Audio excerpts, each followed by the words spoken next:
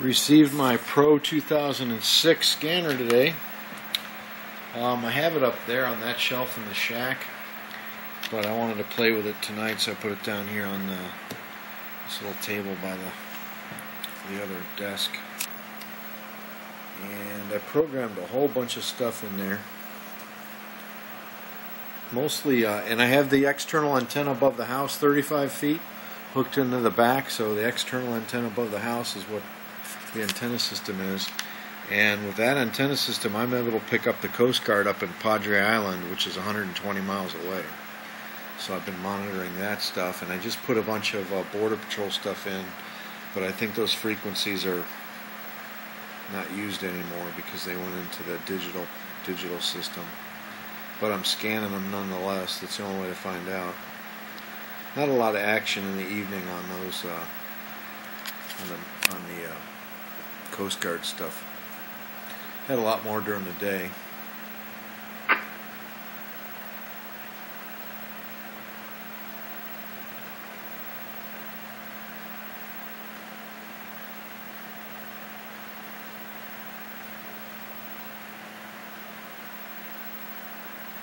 But I really like it.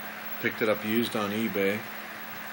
It's a Realistic Pro 2006 400 channel Hyperscan scanner. Like I say, it's going to go right there in that spot. I got too many radios over here. I thought about putting it on that other shelf underneath that scanner, but I don't know. I have to decide like where I'm going to get the most use out of it. I might just put it up there, like I said, like I had it. But tonight I want to have it close so I can mess with it. It's kind of dark in here, but that's the blue screen.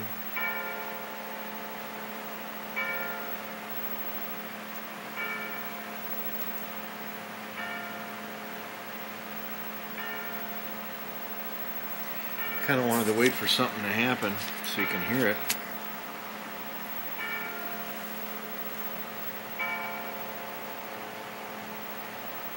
I always wanted a Pro 2006. They were expensive when they came out. They were like $500.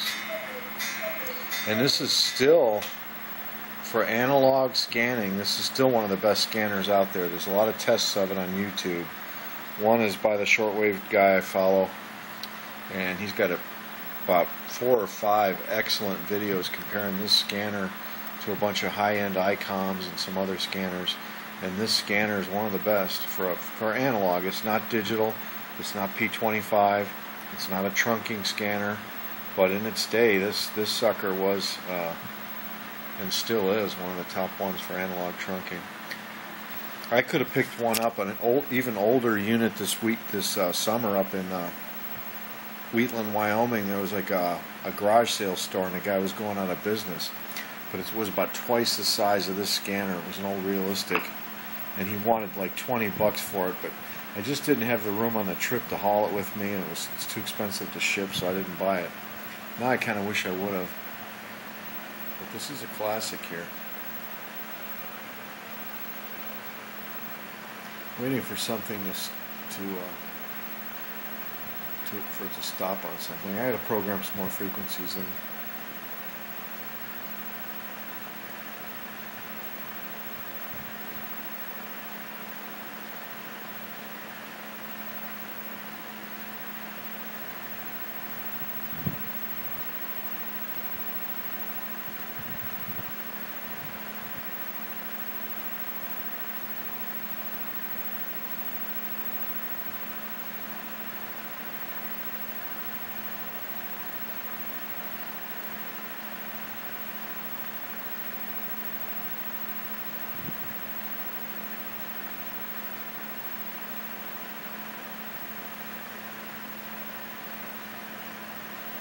Well, I guess it's not gonna.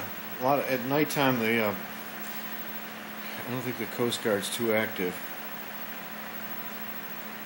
I could put like the Brownsville Airport in there, Valley Regional, a couple of Cameron County Sheriff frequencies, stuff like that.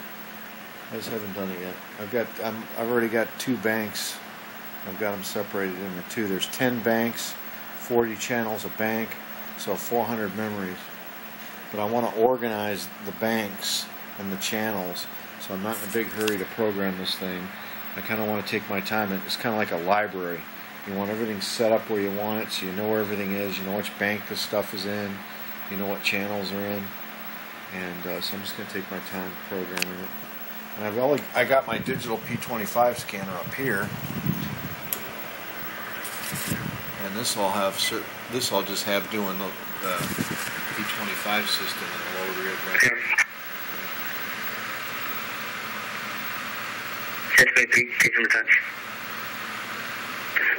That's for 1191, 1191, 1934, 9264, 2003.